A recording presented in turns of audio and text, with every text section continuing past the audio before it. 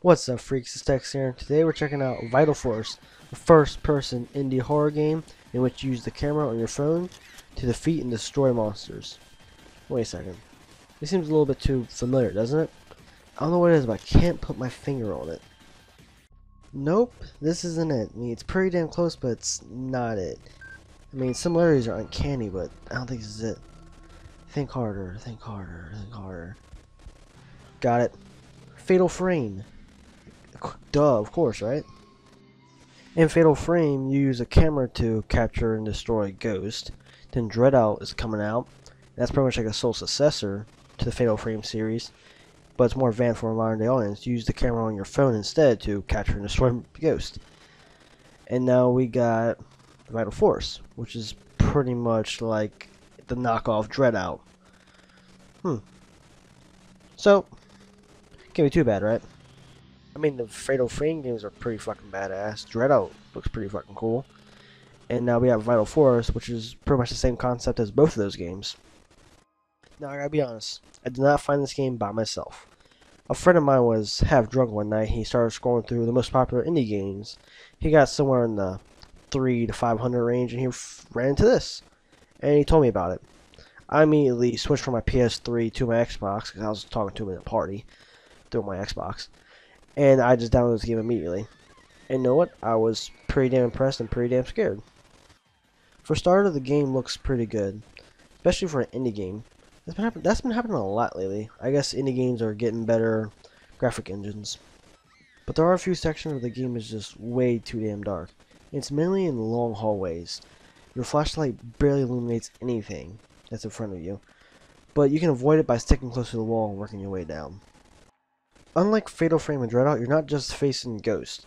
Matter of fact, there's only like two ghosts in this entire game. It's the evil-looking little girl who looks like a cardboard cutout. Then there's the giant floated head that also looks like a cardboard cutout. You'll be facing some spiders, a few scorpions, and some hands just like to reach out of the ground at you. And I'm guessing the main character must have an evil spirits app, because your phone will light up red every time there's an enemy near you. I like the controls in this game. They're simple, easy to use, and your character doesn't move painfully slow like other indie games I've played. There's also an inventory system, but you only use it whenever your phone dies. You have to replace it with a new battery, or if you get hurt, which is pretty rare because you only get hurt by the ghost when they take you by surprise. And there aren't many puzzles in this game. Matter of fact, there's only like one actual puzzle, and there's like two locked doors that you find a key for, and that's about it. The story is nothing special. We've seen it a million times over. You wake up, you don't know where you are, you start exploring, and you gotta escape. That's about it.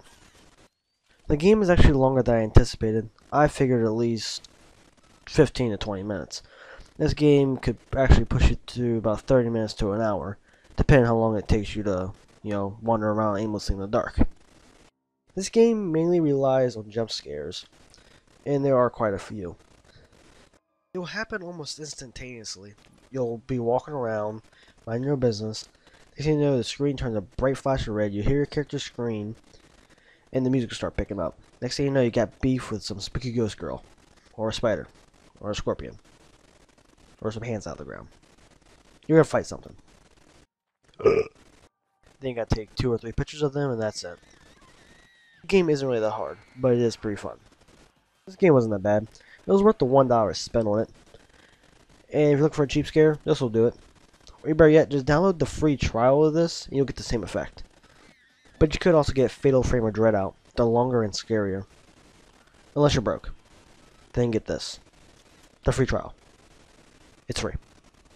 Not the game. Just a trial. I gotta edit this out. I'm not going to. Alright, freaks. Thanks for watching. I'm Tex. I'll catch you next time.